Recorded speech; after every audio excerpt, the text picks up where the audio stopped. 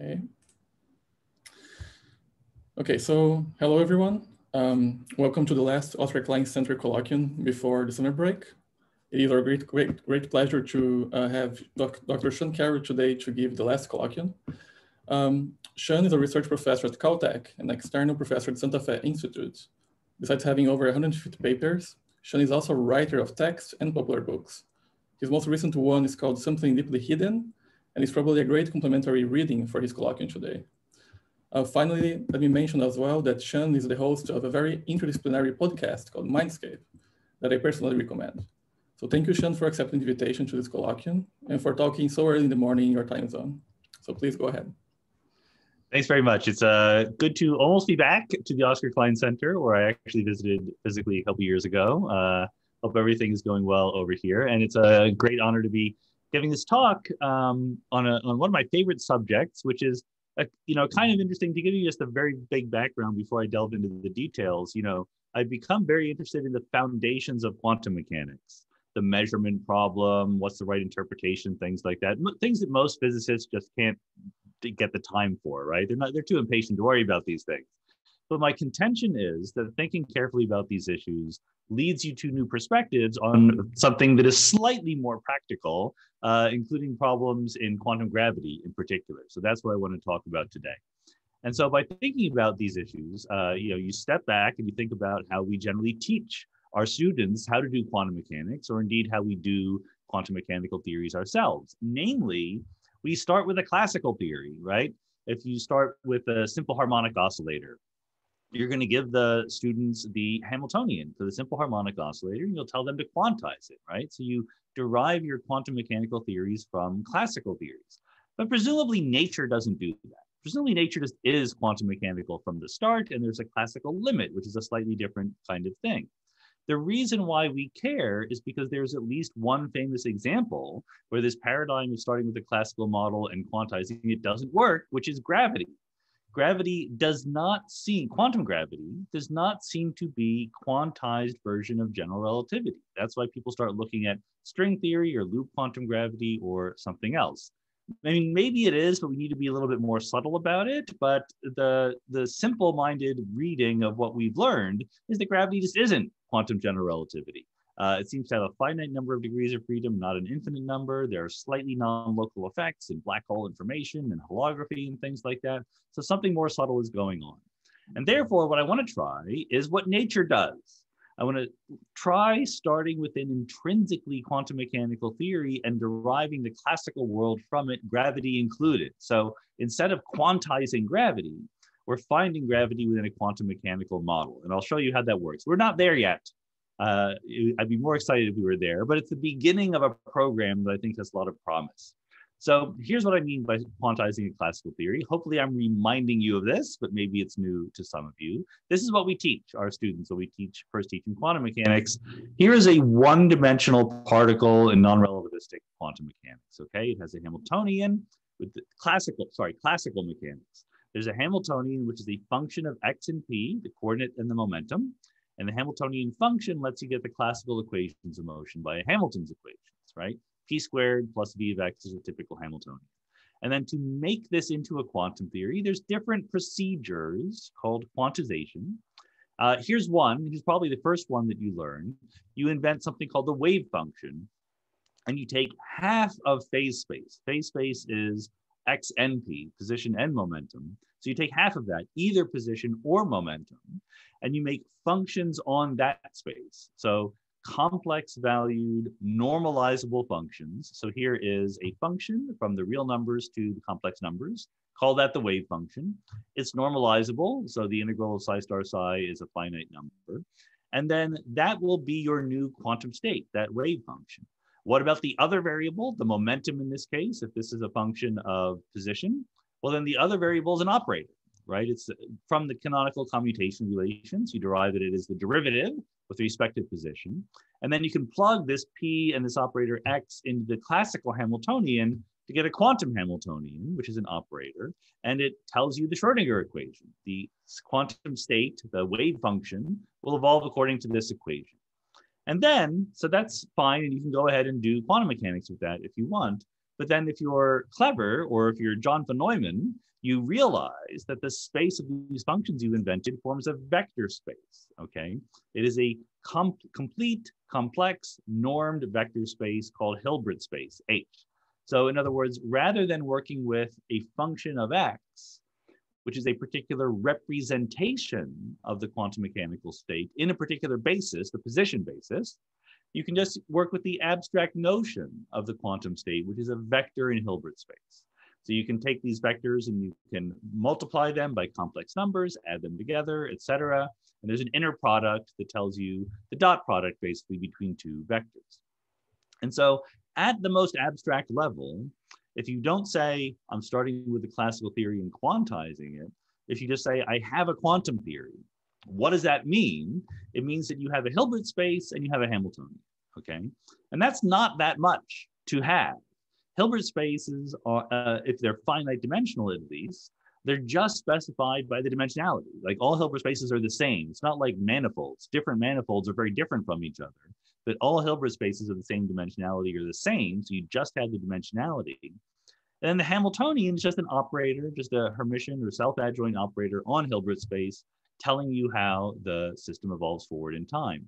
Now, I did mention finite dimensionality of Hilbert space there. This is a very important technicality, and I don't want to get into it too much, but if your Hilbert spaces are uncountably infinite in dimension, then things get trickier. And in fact, that's what happens in quantum field theory. So it's a very relevant fact, a very relevant possibility. But then you need to specify some particular way of finding the physical Hilbert space in this big infinite dimensional space. And that usually involves specifying an algebra of observables or something like that. So this dimensionality of Hilbert space, is it finite dimensional or is it infinite dimensional, is very, very important question. And very often in quantum mechanics, we assume that Hilbert space is infinite dimensional. That's because many of the Hilbert spaces that we look at as examples are infinite dimensional. The simple harmonic oscillator has an infinite dimensional Hilbert space, just because even a single harmonic oscillator can have energy levels that go from 0 to infinity. So it's countably infinite, but it's still an infinite dimensional Hilbert space.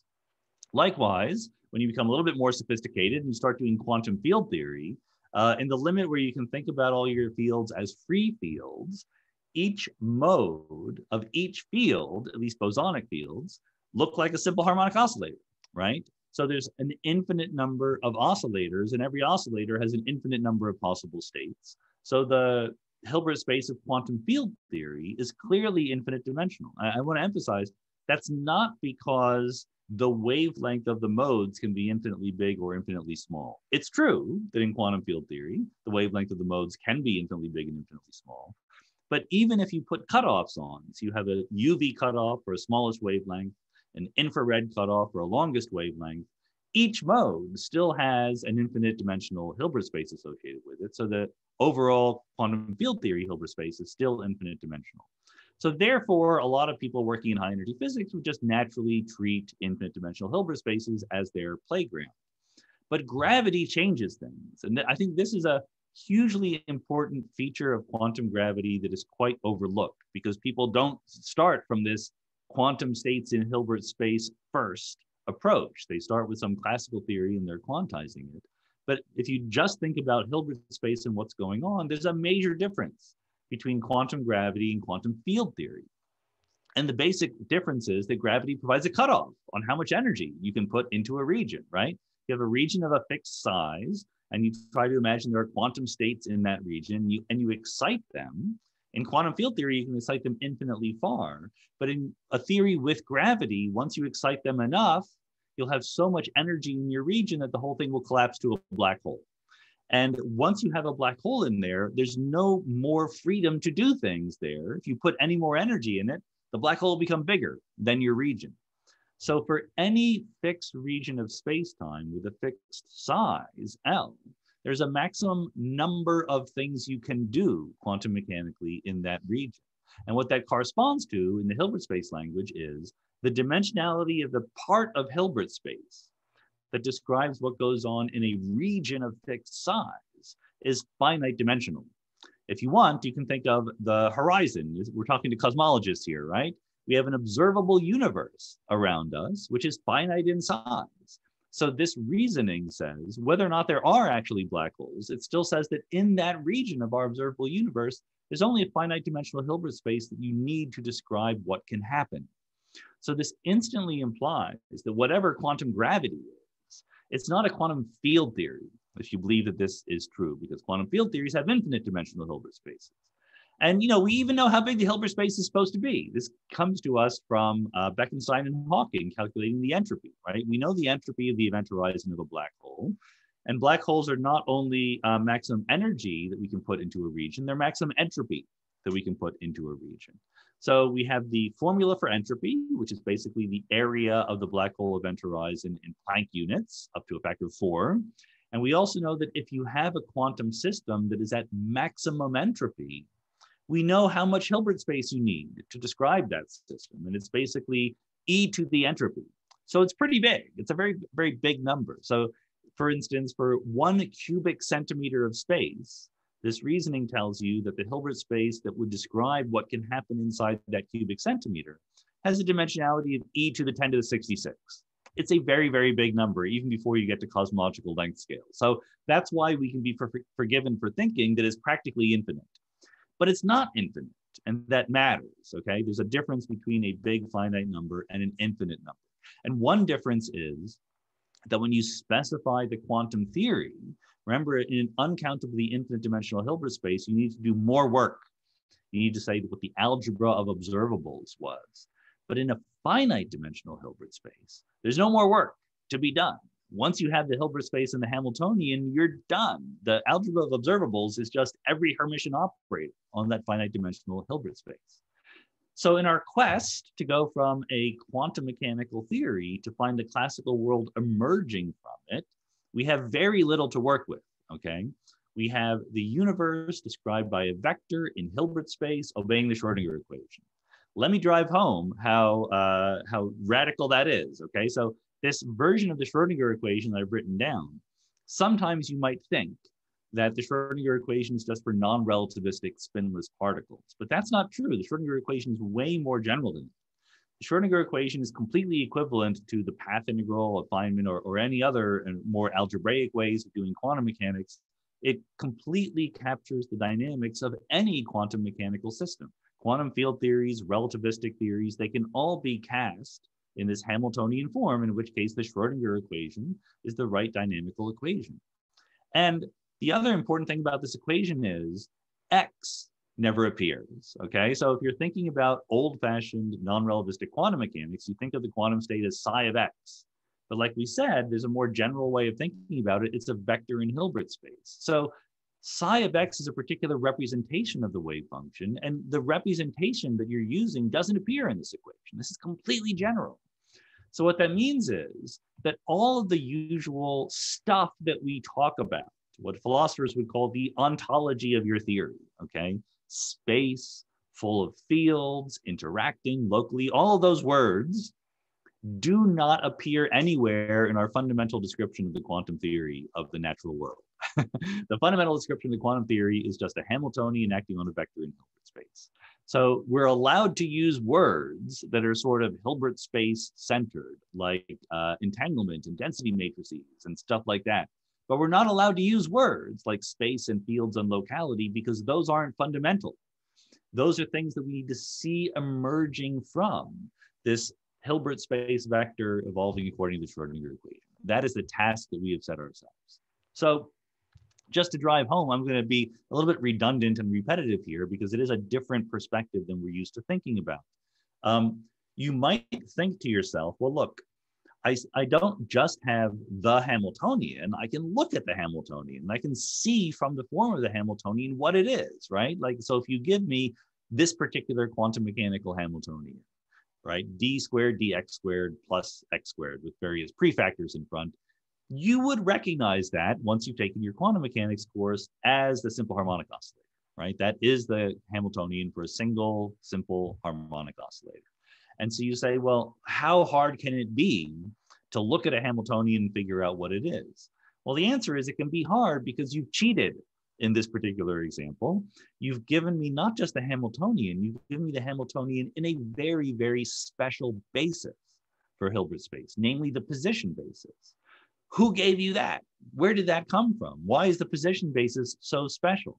These are answerable questions, but the answers aren't obvious. We need to think about why the position basis is so special. It's certainly not special in Hilbert space all by itself, right? Hilbert space doesn't care what basis you put it in. Given that our theory is being defined by the Hamiltonian acting on vectors in Hilbert space, there is one preferred basis that we know about, which is the energy eigenbasis, right? Given the Hamiltonian, we can ask what are the eigenvectors of that Hamiltonian and its eigenvalues. So here are the set of energy eigenvalues and eigenvectors for the Hamiltonian. The specific vectors in Hilbert space that are the energy eigenvectors, even they don't matter, right? They're just some set of orthogonal vectors. What makes these vectors special is that they have an energy eigenvalue attached to them. So when I say, what is the Hamiltonian for a theory? What should I say? The way of answering that question that doesn't cheat, that doesn't assume some preferred basis from the start, is just to list the set of energy eigenvalues. You're allowed to give the Hamiltonian and express it in its energy eigenbasis, in which case it's a diagonal matrix. And the only data there are the eigenvalues of the Hamiltonian, which is called the spectrum of the Hamiltonian. So the task we are setting ourselves is that someone hands you a list of a finite number of real numbers, the spectrum of the Hamiltonian, the energy eigenvalues, and says, what is this? What is the world that this describes? And that's a hard problem. So just to drive it home, finally, this is the task that we are setting to ourselves. We get a finite list of numbers, the energy eigenvalues, and we're supposed to say, oh yes, that is the standard model of particle physics propagating in a 3+1 dimensional space-time coupled to general relativity, okay? How in the world can we go from a finite list of energy eigenvalues to all the richness of the world? It's a very, very long list of energy eigenvalues. Remember, e to the 10 to the 66 just for a cubic centimeter of space, or e to the 10 to the 120 for the whole observable universe. So a very, very long list. But what is the procedure? What is the recipe, the algorithm for going from that list to some notion of space and fields and gauge invariance and Lorentz invariance and all those things? How do we do that? Okay. Well, remember, we cautioned ourselves that we're not allowed to cheat by assuming the position basis, right? For something like the harmonic oscillator, we should be able to derive the fact that that is a special basis, that is a useful basis for us to look at the harmonic oscillator. And it's not the only one. You can look at the energy basis, right, for the harmonic oscillator also, but the position basis is very useful. Why? Well, because we see it, we look at it, like we have a harmonic oscillator in terms of a ball on a spring moving back and forth, and we look at it, and we see where it is, we see its position, okay? So we would like to take that intuition that there's something that we immediately perceive when we look at a system as special. We live in position space, right? We don't live in momentum space. So where does that come from? How can you formalize that intuition and turn it into an algorithm for finding a good way to think about this abstract Hilbert space? So from the quantum mechanical point of view, when you say position is what we see when we look at things, what we're secretly doing is we're factorizing Hilbert space. We're saying that we have this big vector space, but we can think of it as a product of subsystems, right? If you remember your quantum mechanics course, in quantum mechanics, we treat the Hilbert space of a composite system as the tensor product of the individual Hilbert spaces. So if you have two spins, there's a two-dimensional Hilbert space for each spin. The combined Hilbert space for both spins is the four-dimensional tensor product.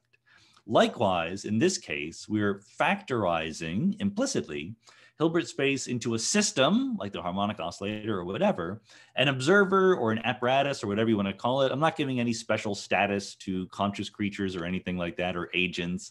When I say observer, it could be a video camera, or it can be some other part of nature that is interacting with the quantum system. And then you have the environment. You have literally everything else. I should also say implicitly that for those of you who are experts in quantum mechanics, in the foundations of quantum mechanics, I'm implicitly using an Everettian or many worlds perspective on how to think about the foundations of quantum mechanics. So the only thing that I have is the Hilbert space and the Hamiltonian. I do not have a way that the wave function collapses, or I do not have hidden variables or anything like that. I have none of that to help myself to.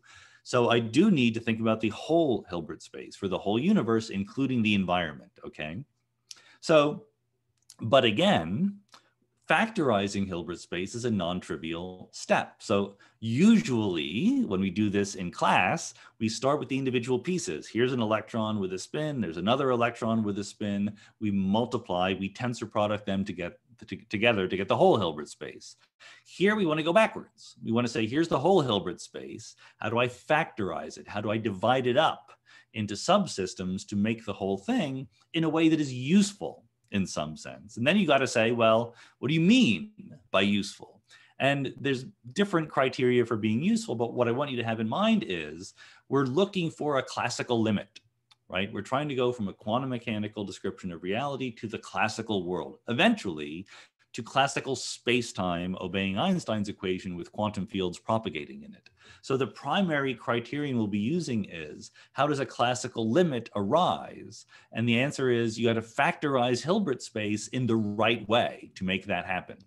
So this step is what we call quantum mereology. Mereology is the study of the relationship between the whole thing and its parts, okay? So we have the whole Hilbert space, and we're asking, how do you divide it up? How do you carve up Hilbert space into pieces in a useful way? So the Hamiltonian is all we have to work with. And it's just a map from Hilbert space to itself. It's an operator on Hilbert space. You give me a vector, I act the Hamiltonian on it, I get another vector in Hilbert space. If I'm looking at some particular decomposition of Hilbert space, so I have the whole Hilbert space and I write it in some factorization as HA tensor HB, where HA and HB are sub-Hilbert spaces, then in that factorization, that corresponds to a way of thinking about the Hamiltonian. I can divide up the Hamiltonian into the self-Hamiltonian for system A all by itself. That is to say, operators that look like something acting on A times the identity acting on B. Then there's a self-Hamiltonian for subsystem B, and there's an interaction Hamiltonian, a set of operators perhaps that couple things in A to things in B, okay? So this is the relationship between this factorization and the Hamiltonian, and we can ask which factorization of Hilbert space amongst all the different factorizations you might want to imagine gives us something like a system acting classically. So that's going to be the first step that we look at. Now, again, I know that you've taken quantum mechanics before, so you think you know how to take the classical limit of a quantum system. But what I'm here to tell you is there's actually two aspects to being classical when it comes to quantum mechanics. And you've probably been taught one of them, but not the other one, depending on how good your quantum mechanics class was, okay? The first aspect is you want the wave function of the quantum system in the classical limit to remain more or less localized, right? When the Earth is going around the sun, the Earth is a big classical system. The wave function corresponding to the center of mass of the Earth doesn't spread out over its whole orbit. It remains pretty localized. And this is captured in Ehrenfest's theorem, and you can talk very specifically about that, and probably you did in your quantum mechanics class. But that's not the whole story, because we said, if the wave function of the Earth is localized, then it stays localized. But how did it get localized in the first place? That is also part of classical behavior. The Earth is not spread out all over its orbit in its wave function, right? Well, why not? And the answer is that entanglement happens if you do get spread out all over your environment. So think about Schrodinger's cat, okay? Think about this cat that Schrodinger has put into a superposition. I usually put the cat into a superposition of awake and asleep rather than alive or dead, since I'm a cat person. But as we now know, and what Schrodinger didn't quite know, but he sort of vaguely understood the basics here, is that if you think about not just the cat, but the wave function of everything, the wave function of the whole universe, including all of the atoms of air or photons in the box where the cat is, that's the environment. And that environment interacts with the cat all the time, right? So here's a photon that is going along in the box where the cat is. And the point is that the photon would be absorbed by the cat if it were awake and standing up. but it would just miss the cat if the cat were asleep and lying down. In other words, that photon will immediately become entangled with the cat in a superposition of two different macroscopic states, okay? That's why you never see the cat in a superposition of awake and asleep. And that's why you never see big macroscopic systems in superpositions of different parts, different physical locations. Because if they did, they would quickly become entangled with the environment. And from an Everettian point of view, we say the wave function of the universe has branched into separate worlds, okay? Once you become entangled with the environment, decoherence happens and you're no longer in that superposition all by yourself. So what this decoherence process does is it tells us that in each classical looking branch of the wave function, you don't entangle anymore. So there's two important parts of this process. One is if you were in a superposition, macroscopically different, you would instantly entangle with the environment. But once you look classical and localized in some position, you don't keep entangling, right? Photons keep interacting with you, but they all interact with you in the same way. So they don't become entangled with you. That's the other aspect of being classical. So one aspect is that localized states remain localized, but the other is that unentangled states remain unentangled. So the cat has more than Avogadro's number of particles in it, but it doesn't get that much entanglement. It doesn't have separate amounts of entanglement with every atom in its body and the surrounding environment. That's a crucially important part of the classical limit of quantum mechanics. So what you want to do is you want to say, given the whole Hilbert space, we want to factorize it into a system, HS, and an environment, HE, such that you satisfy these two criteria, right? And the two criteria are localized systems in the system remain localized, and unentangled systems in the system remain unentangled, or they become a little bit entangled like Schrodinger's cat, and then they stop becoming even more entangled. If there's continuous entanglement being generated, you don't really have a good classical limit, okay? So that suggests a way to factorize Hilbert space in what we call the most useful way. The right factorization of the Hilbert space is the one in which these classical criteria can be met. So this is work I did with Ashmeet Singh, who was a grad student at Caltech, and we found that these two criteria work in the sense that we could take a simple quantum mechanical system that we think we understood, that we thought we knew what the right factorization was, namely two harmonic oscillators coupled to each other with a little weak interaction between them, okay?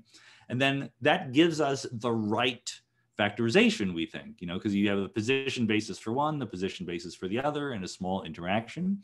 And then we defined a number, which we called the Schwinger entropy, which the minimizing that number minimized both of these criteria we had. And we found that in the typical standard classical factorization of the system, it worked. It minimized that Schwinger entropy compared to any other factorization you might want to have. So that's what this plot is. This is the right factorization, the quasi-classical factorization. This is this number you're trying to minimize. And as you change the factorization away from the classical one, this number gets bigger and bigger. So we think it's true. We need to do more work because this is very young and we need to think about it more. But we think that just based on the spectrum of the Hamiltonian, just based on the list of energy eigenvalues, you can pick out the right way to factor Hilbert space to get classical behavior. So that's a good step along the way to recovering the real world. The next step, what about locality? What about space, right? We were thinking in that previous section about things like Schrodinger's cat or two-state systems, non-relativistic quantum mechanics. Let's think about space itself and maybe even space-time, but mostly I'll be talking about space, to be honest. And in the back of my mind now, we have the idea that we know that what works in the real world is quantum field theory, right? At least to some very good approximation, quantum field theory is an excellent description of the world in which we live. And quantum field theory has this very special property that even the vacuum is an interesting place, right? The vacuum state of quantum field theory, or any state in a quantum field theory, can be subdivided into what's going on in different regions. This is because quantum field theories are local in space, okay?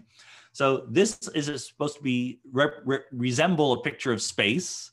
and I'm describing what happens in different regions of space. And in a quantum field theory, and there's some footnotes here. If you're an expert, when you get into gauge theories, you have to be more careful and more subtle, but we're not being very careful right now. To a good approximation, this is very accurate. In a quantum field theory, you can associate each region of space with a factor of Hilbert space, right? You can think about the density matrix corresponding to a different region, what's going on in that region. And you know that because of locality of the Hamiltonian, the degrees of freedom in any one region will interact with their nearest neighbors directly, but they do not interact with parts of the Hilbert space far away, not directly. That's locality. If I poke the quantum state here at one particular location, the influence of my poking will spread out at the speed of light or more slowly through all of space.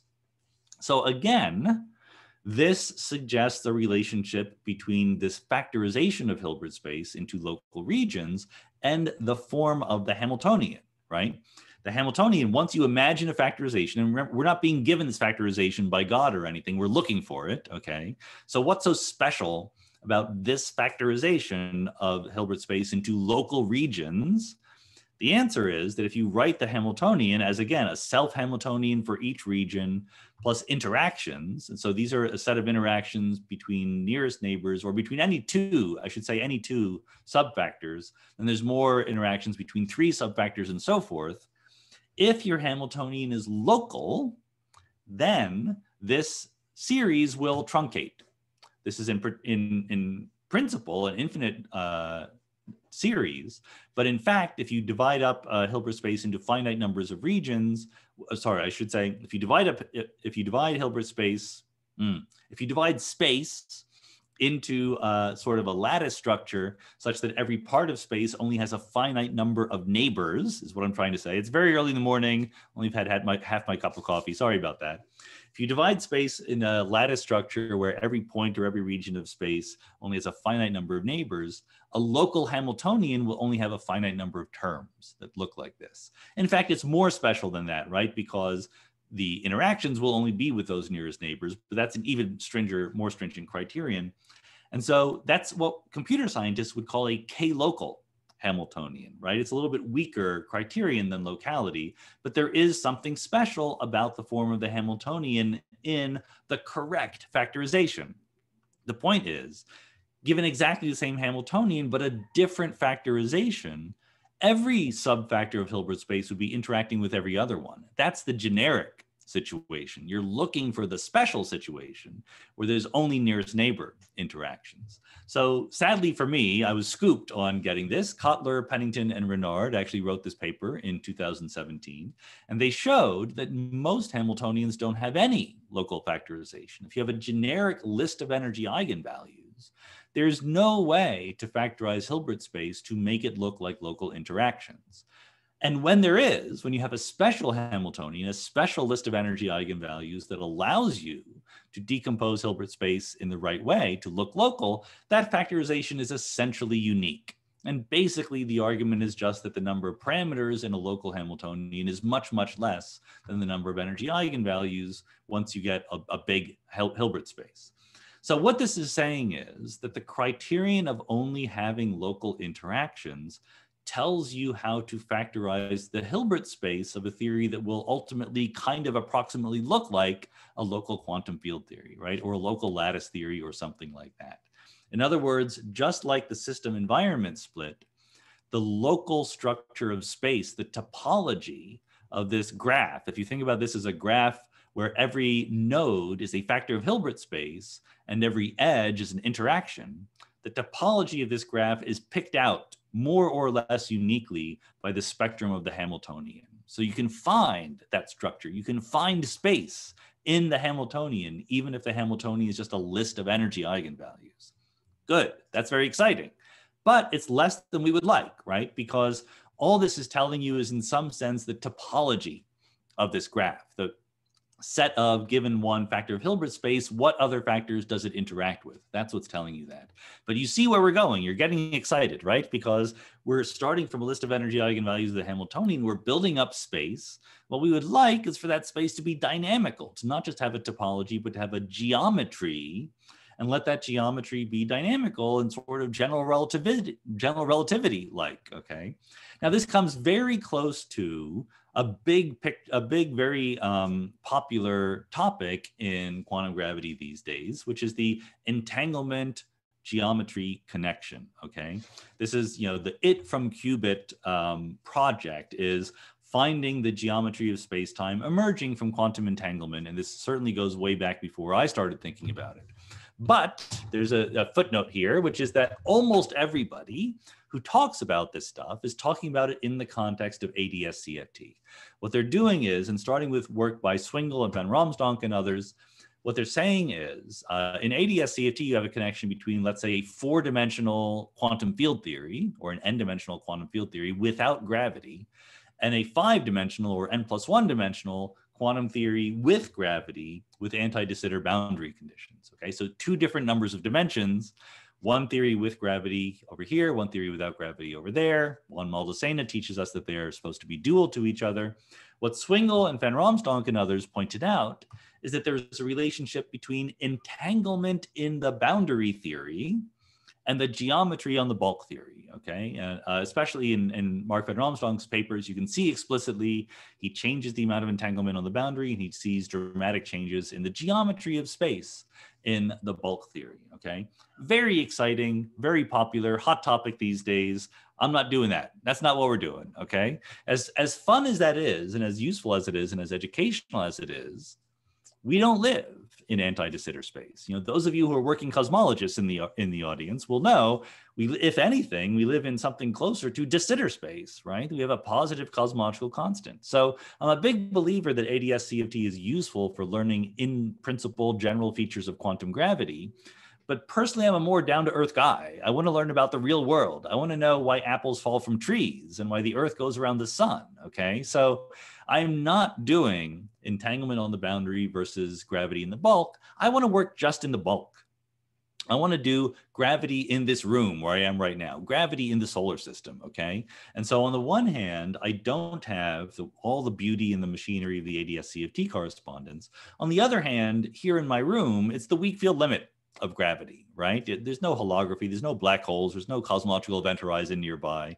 So gravity is local in this room. So I can just think about the weak field limit, and we can ask, can we get local weak field Einstein equations from gravity right here in the bulk of space-time without any ADS-CFT boundary?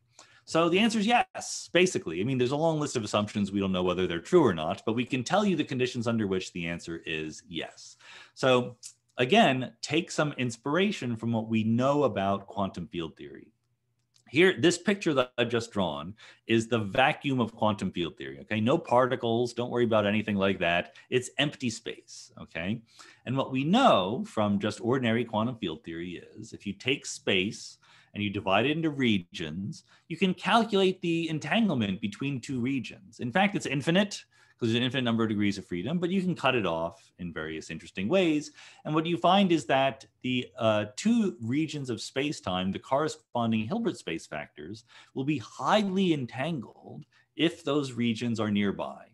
They will be a little bit entangled, not 0, but a much smaller amount of entanglement if those regions are far away. So again, that's a result in quantum field theory. So you start with space, you start with the metric on space, distance measure, you start with the vacuum state, and you can calculate this amount of entanglement. But what it suggests is maybe we can go the other way around. Remember, Kotler et al. Told us there will be, given the spectrum of the Hamiltonian, a unique way to factorize it to make it look local. And that's purely a feature of the Hamiltonian. Now we're talking about features of the state, okay? Given the Hamiltonian, we have a vacuum state or something close to the vacuum state. And we know from field theory that in something close to the vacuum state, regions that are nearby will be highly entangled. So let's go the other way around. We don't know what it means to say a region is nearby, but we know what it means to say 2 factors of Hilbert space are highly entangled given a state. And in this case, the state is something close to the vacuum state, okay?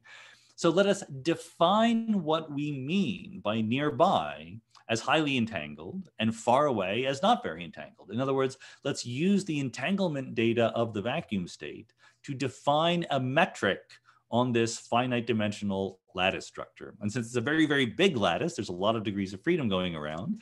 You can ask, is there a best fit smooth geometry to this entanglement structure? And the answer is, again, sometimes yes. And when it is, there are well-known applied math techniques for taking a finite structure like this and finding the best fit smooth geometry. So we can do that. So in this case, it's just an ansatz at this level. We didn't prove anything, but what we're saying is if you define a metric based on entanglement, you can use that to describe a smooth geometry on your system. And then the next step, this relates geometry to entanglement. We can also relate entanglement to energy. Because remember, on the previous slide, we were looking at the vacuum state. Now let's not look at the vacuum state. Again, we get inspired by quantum field theory. In quantum field theory, if you have particles at, let's say, 2 regions of space, there's a little bit more energy in the theory now, because you're not in a vacuum state. You've excited it to put 2 particles in there. There's also a little bit less entanglement between this region of space and its neighbors, because you've had to break a little bit of entanglement to excite the mode of the quantum field that is representing that particle.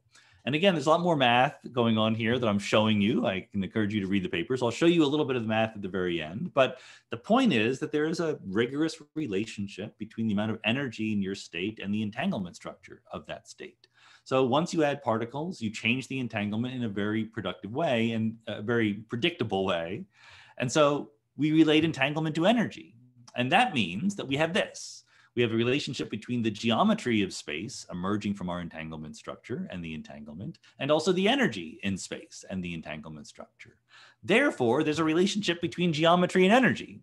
But guess what? Einstein already invented that. We've been scooped even longer ago. 100 years ago, Einstein told us that there's a relationship between geometry and energy, and he called it general relativity. The geometry of space is affected by the stress energy tensor of the stuff in the universe, okay? But the point is, Einstein postulated that there's a relationship between geometry and energy. That was his theory, right? He said, look, I have an equation, here you go. We did not postulate that.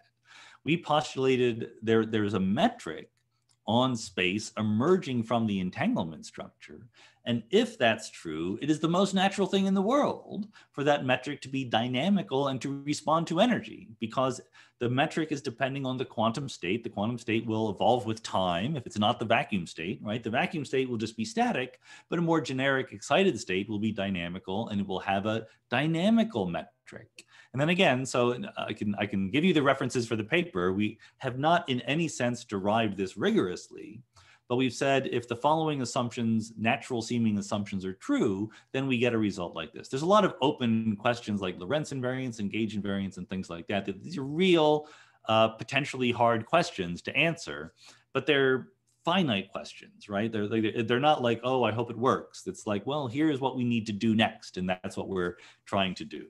So the point is, if you use data purely from Hilbert space and the quantum state to define what's going on, it is actually very natural for curved space-time and even Einstein's equation in the weak field limit to arise, to emerge from that kind of structure.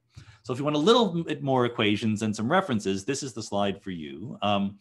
It's actually, how we did it is closely related. I need to give credit to work by Ted Jacobson, first in 1995 and then a follow-up paper in 2015. What Jacobson did is his famous Einstein equation of state paper, where he said, rather than positing Einstein's equation, you can posit a relationship between the area of a little region of space and the entropy passing through it.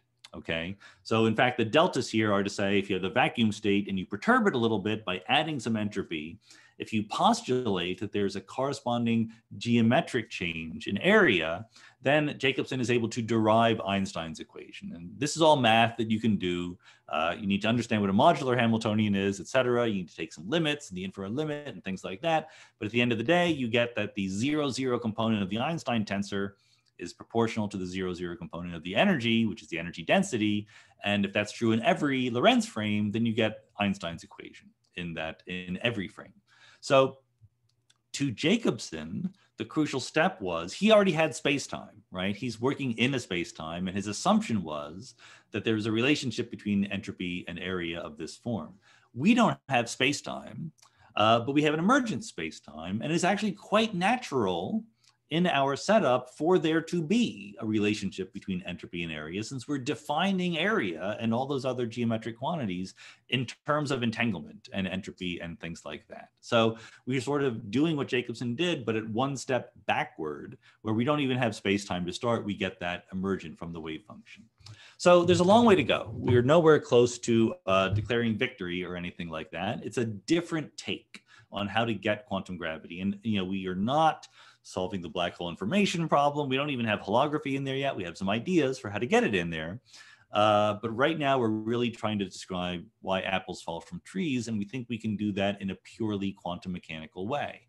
So here's what we want to happen. The idea is that, just to review, we start from nothing but Hilbert space in the Hamiltonian, right? There's a vector in Hilbert space, the most bare bone quantum description you can get. We can carve that Hilbert space in an emergent way into what we call systems and what we call environments by asking for classical behavior. And then we can go beyond that a little bit to actually asking for local behavior. How do you think about what we think of as quantum field theory arising locally, again, from the Hamiltonian that can happen? And then if you use entanglement to define an emergent metric, you can derive Einstein's equation in the weak field limit. So many issues remain. This may or may not actually go forward. I didn't mention string theory or loops or causal sets or anything like that. Maybe these approaches are related to each other in some ways. There's things we don't yet know, like I said, Lorentz invariance and gauge invariance and stuff like that. But in some sense, what I like about this is I'm not guessing. I'm not saying, well, maybe it's a string, right? Maybe it's some structure on a lattice or anything like that. I'm using principles of quantum mechanics that I think should be true. And I'm saying that if these principles of quantum mechanics are true, then you naturally get a curved emergent spacetime. So I think, to me, nature probably works that way. Maybe we human beings should give it a try also. Thank you very much. Thanks, John. Okay. Now we have time for questions. There is already a few raised hands, so let's start with Matti. Please unmute yourself and ask your question. Should I stop slide sharing? It's up to you. Maybe you can keep them because maybe some people are going to refer to them. Okay, I might go back. That's fair. Please, Matti.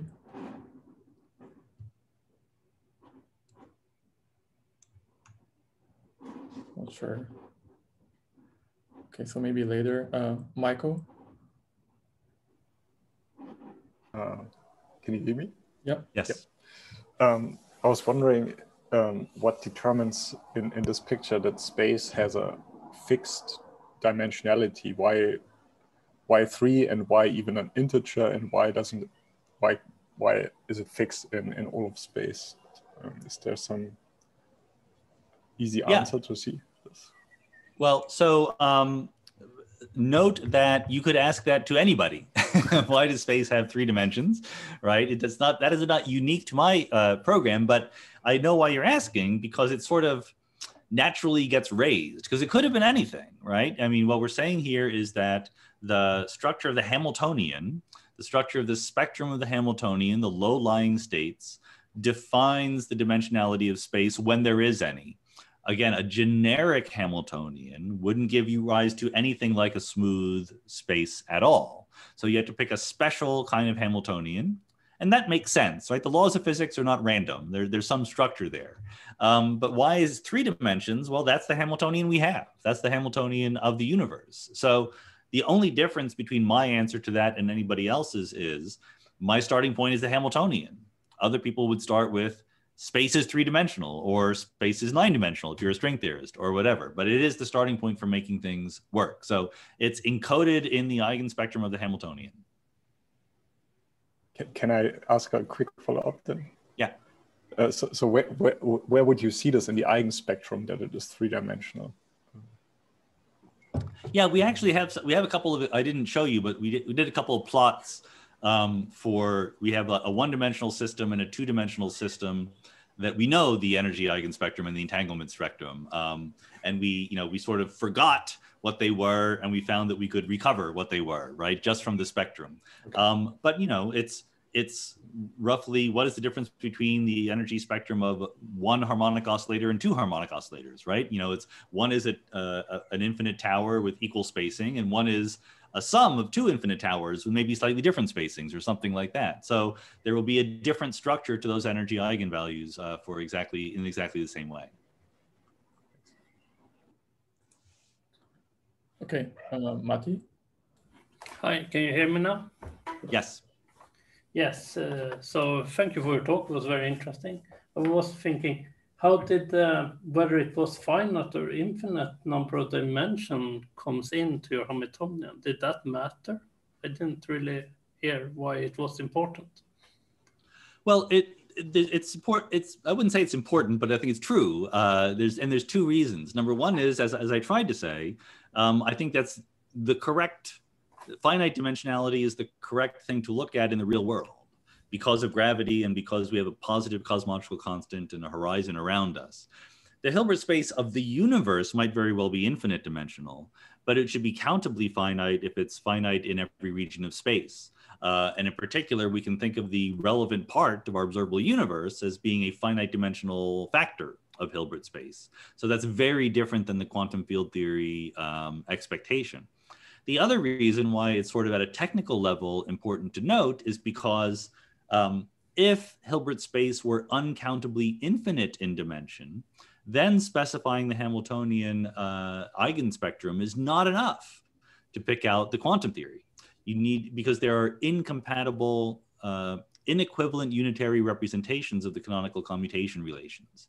So there's more data you need to specify what quantum theory you're looking at. And people who do, axiomatic quantum field theory are very familiar with this. If you start with a free field theory, you have a perfectly well-defined Hilbert space, et cetera, but then you add a perturbation to it, you're in a different Hilbert space suddenly. And it's a technical complication. So on the one hand, I didn't want to face that technical complication. On the other hand, I don't have to because gravity provides me with a cutoff.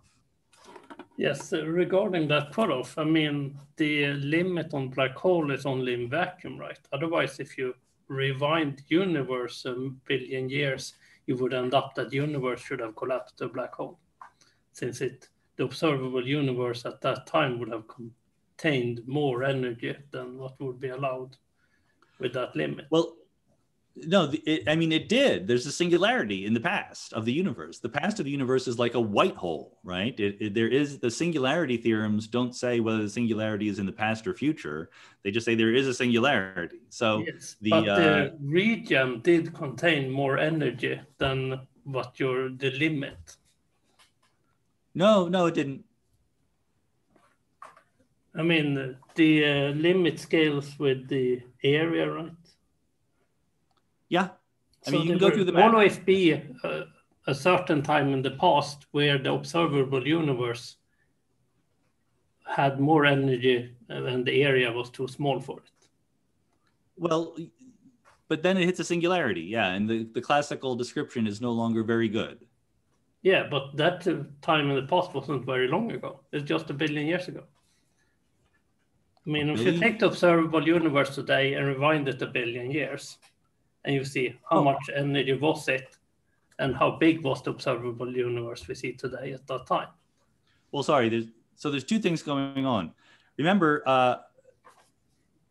the limit that I put is not on energy, it's on the number of different kinds of states, right? If the state that you're in is a high energy one, but there's still just some finite number of them, that's all that we need to talk about what I talk about.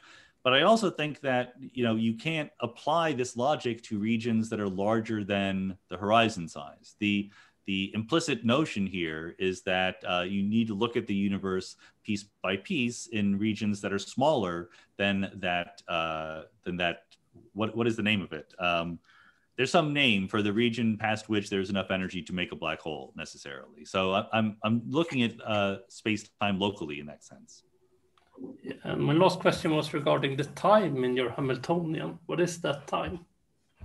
It's the time. So this formulation imagines that the Schrodinger equation is the fundamental equation of the universe. So there is a time parameter. It need not be a preferred time parameter because you can do a Lorentz boost or something like that. It's exactly just like the Schrodinger picture of quantum field theory, right? You can pick a Lorentz frame, evolve everything with respect to time, that secretly, implicitly, there's Lorentz invariance in your theory. So you could do a boost and pick a different time variable, but there is in any particular way of writing down the theory, there's a state evolving with time. Okay, thank you. Okay, so further related, there was a question in the chat before. Someone was asking a clarification about the sentence.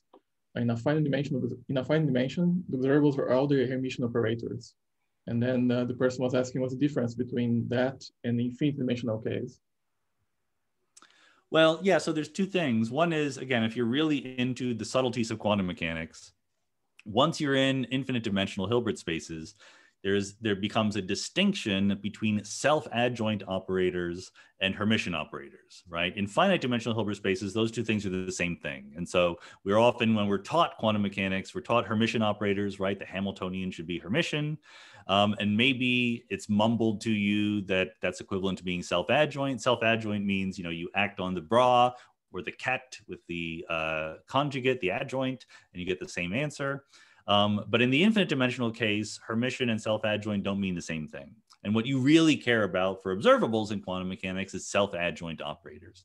So that's a quantum mechanical technicality that you need to worry about if your Hilbert spaces are infinite dimensional. So we don't need to worry about that because our Hilbert spaces are finite dimensional. Hermitian and self-adjoint mean the same thing. Okay, thanks. Now, Hans?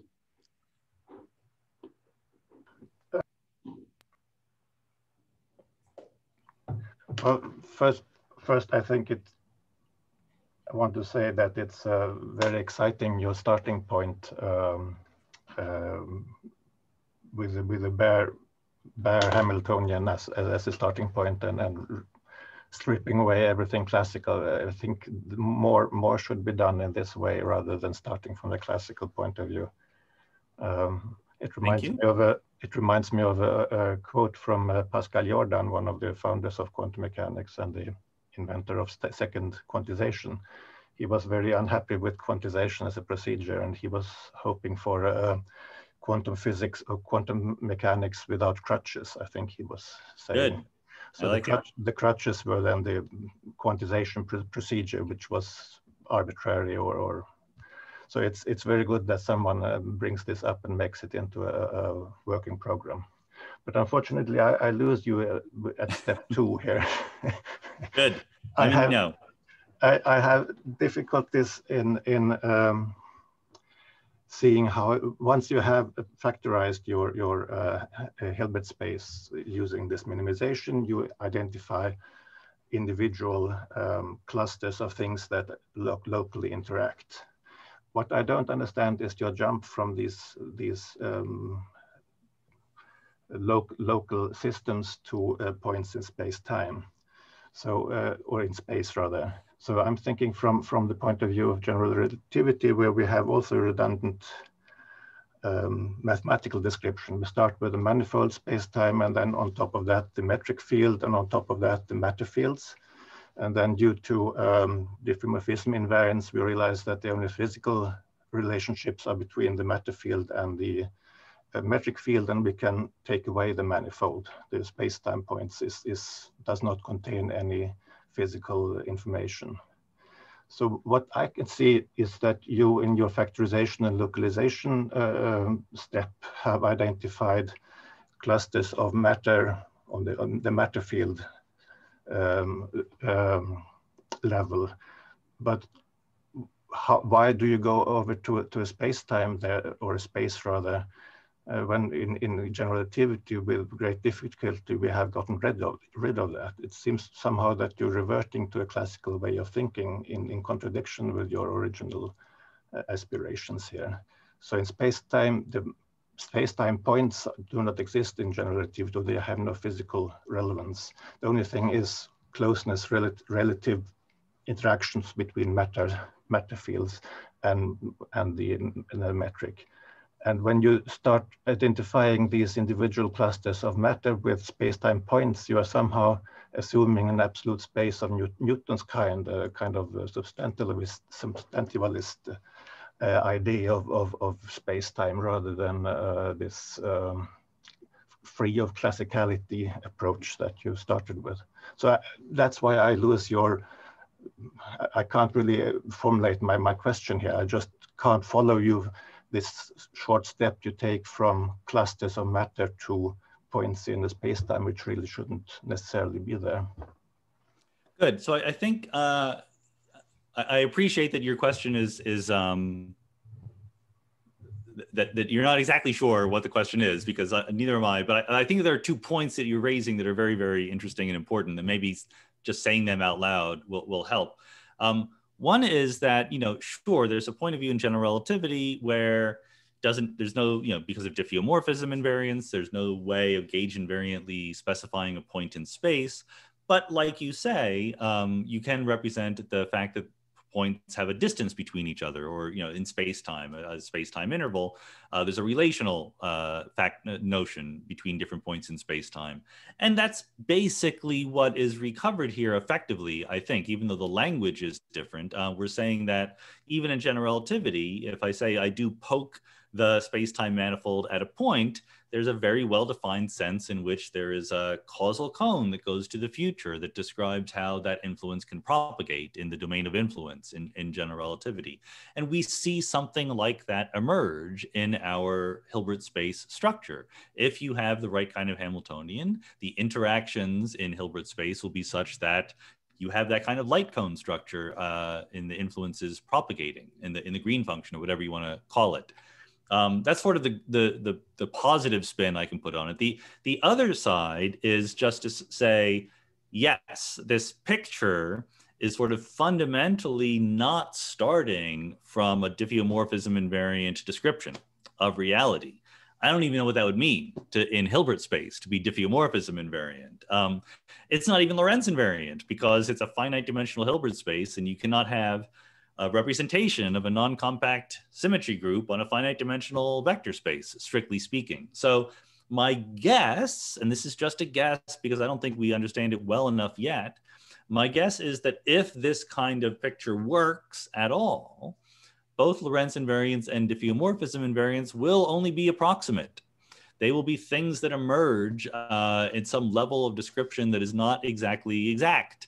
And I'm sympathetic to the worry that that's a step backwards, that we worked so hard in the early 20th century to establish Lorentz invariance and diffeomorphism invariance, and those are key starting points for physics these days. And I'm saying they're not fundamental in this picture. So I could be wrong about that. It's absolutely possible, but that seems to be where you get to just by following your nose and doing the quantum mechanics. Yeah. I don't think of diffeomorphism invariance principally as an invariance of the mathematical structure. I'm thinking of that this means that the only physical content of the theory is relations between matter fields and relations between these and the metric field.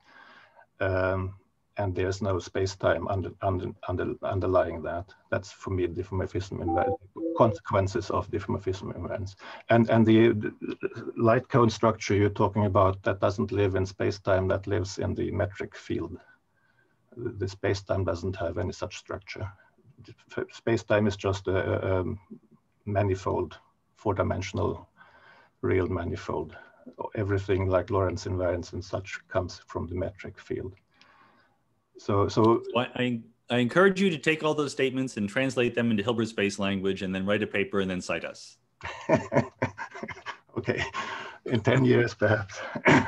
I'll wait until you finish your program first. Okay. Thank you. Okay, Favad. Yeah, hi. So this is a very interesting talk, and this looks like, of course, a very interesting program.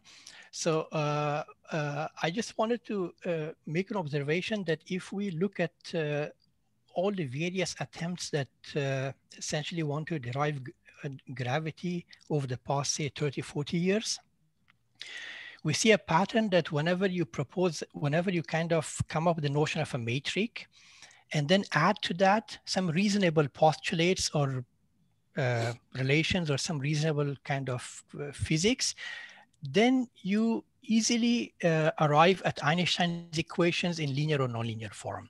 So you get that from string theory with with very simple assumptions, from matrix models, from Jacobson's approach, from the YSK model, Verlinde's entropic gravity.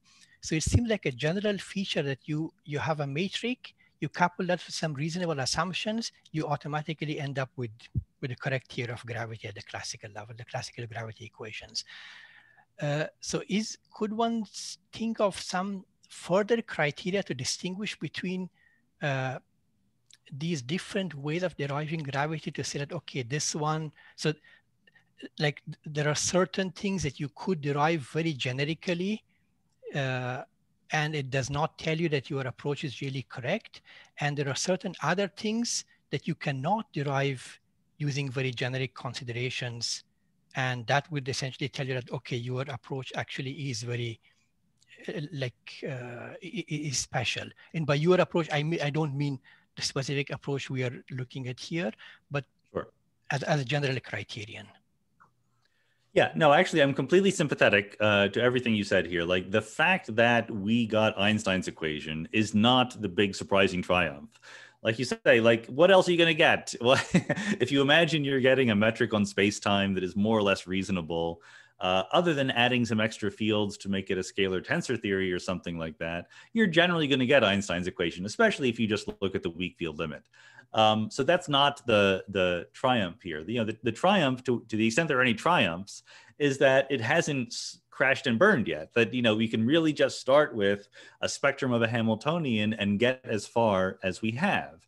And so I absolutely imagine. So there's two possible. There are three possible futures for this program. Okay, one is that we just complete it. That we say, oh yes, we figured out what the right spectrum needs to be. We get quantum gravity with the standard model with a cutoff, the whole bit. It all just works. This is a good way of thinking about the universe. There's another way that says, well, once you try to think more carefully about what you mean by the right spectrum of the Hamiltonian, so that you get not only weak field gravity, but strong field gravity and black holes and gauge fields propagating on it. What you've really done is just invent string theory in a really, really hard way, or whatever the right theory is, right? Like you've gone really backwards to invent something that could be said much simpler in a completely different way. And the third possibility is that it just no, this doesn't work. It just completely fails, that there's something different about the universe that you have completely forgotten about. All three of these possibilities are very, very much on the table. So I'm not claiming that we're better than anyone else because we got Einstein's equation. Like you said, if you don't get Einstein's equation, then you don't even get in the door in this game. Okay, Zhao. Thank you for the very nice talk. I noticed that in your procedure, you didn't specify a particular measure for entanglement, but somehow I feel like this is the most important part of this procedure. Are you doing that because you're not expecting any, at least qualitative difference in the resulting geometry? And likewise, I guess there's also ambiguity in the choice of the function that you map from entanglement measure to geometry measure, which I guess is obviously only distance, but still there's this ambiguity in the mapping function, right? Yeah, no, absolutely. And it was only because this is a colloquium, not a seminar, and I was not being as technical as I could be. In the paper, we actually use the mutual information between two subfactors of Hilbert space as the measure of entanglement, and then we define roughly minus the logarithm of the mutual information is the distance measure that we look at. And that's not going to be exactly right. That's going to depend on what kind of matter propagating you have in space-time. Is it massive or massless and things like that. At that level of specificity, we did not pick one's particular function. So that's open to be thought about once you understand the theory of everything a little bit better. But no, in principle, to go all the way, you need to be very specific about that stuff. And we think it's possible to be specific about it. Do you have any reason to choose one particular measure over the others? Because I think I've also seen papers using concurrence and other stuff instead of mutual information. Well, we're not going to claim that it's unique. We're not going to claim that it's obviously the right one. Mutual information is an obvious thing to look at that satisfies all the criteria you'd expect a distance measure to have. It's symmetric, it is independent of any choice of operators or anything like that. So it seemed like the natural thing to use, but if someone has a better one, then I'm certainly open to that. Mm-hmm. Okay, another question is, there are multiple counterexamples in one dimension that breaks the area law of entanglement entropy, where you can specify a Hamiltonian that's, you can write this Hamiltonian in the coordinate space, and it's local. It's designed to be local in the sense that they are either hopping or transposition between nearest neighbors. However, their entanglement between different degrees of freedom are larger if the distance between them is farther apart. So would this still fit in your program, or I guess I'm a little bit confused about the logic here. Are you starting from a particular Hamiltonian to derive the geometry of general relativity, or you can start with any Hamiltonian and then you will end up with a space that corresponds to arbitrary Hamiltonian? Yeah, no, it's certainly not true that you can start with an arbitrary Hamiltonian. An arbitrary Hamiltonian would give you nonsense, would give you nothing like space or locality or anything like that. The local laws of physics that we have in our low energy world are very, very non-generic in terms of Hamiltonians. I mean, just think about the actual way you write the Hamiltonian of a field theory. It's an integral over space of some operators. That's highly non-generic, in terms of all the operators you could possibly write down.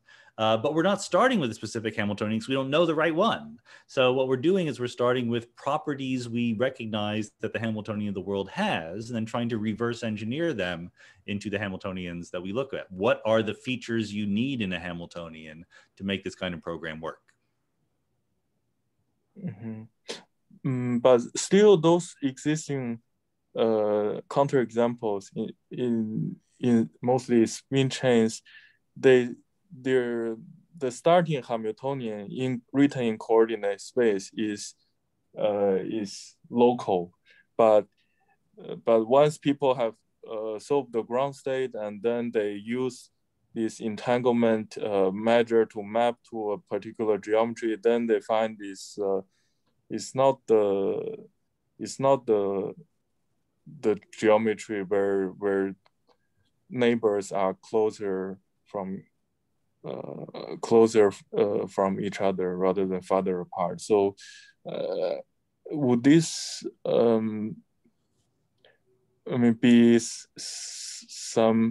something that should be excluded from this program? Anything that breaks area law of entanglement entropy, I think would not, because locality seems to be very, very key in your procedure, right? And if the locality in real space isn't in after this whole procedure, the same locality that in the geometry that you derive, would this be some inconsistency? Well, there's a lot going on here because it might just be that the Hamiltonian of the world is not of that kind, of the one that you're thinking about. But at the more basic level, we've only done the sort of bulk weak field local version of this, or at least we've only published that version. You would want in a more full version to be able to have more holographic behavior where things are not explicitly local in the particular metric that you're looking at. And so like, that's to me, the exciting thing is that you can really think about questions of holography and horizon complementarity from a Hilbert space point of view. What are the features of the Hamiltonian and the eigenspectrum of the Hamiltonian that you need to recover those deviations from locality in some way? But we haven't done it yet. Okay, thank you very much. Srinath? Hi, thank you for the nice talk. So I was wondering, how does the nonlinearity of general relativity emerge in this description? Does it, like, is there a statement that you can make in terms of entanglement, why gravity can be its own source, or something in that direction?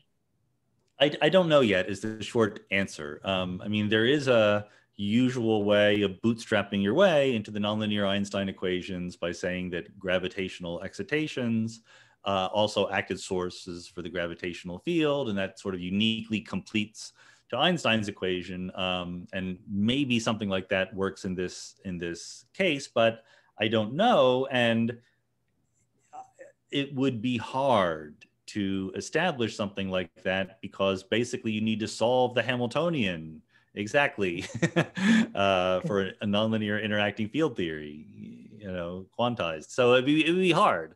That's not to say it's not important to do, but it's not one of the low-hanging fruits in this program. Okay, thank you. Okay, sort of connecting to this last question, Sean. In your talk, you were talking about recovering some sort of like weak field limit, right? Do you think we are close to maybe recovering something like a mini superspace from GR, and instead of like the whole nonlinear non-perturbative gravity, just the sort of like FRW cosmology? Well, we certainly haven't done FRW cosmology explicitly. We did write another paper thinking about FRW cosmology in terms of qubits and entangled qubits giving rise to an expanding space-time, but it was very hand-wavy. I almost don't want to claim too much for it. I think that is an area that one could make a lot of progress on that hasn't yet been made. So I think it's sort of clear how to go about thinking about that, but I haven't actually done it. Okay, maybe one closing question connected to Fahad's question. So looking back in history, at some point, Newton proposed Newtonian mechanics, and then we had later Einstein with relativity, and now there is quantum mechanics. And you know, like we probed quantum mechanics up to 10 TeV or so, and that's far from the Planck scale.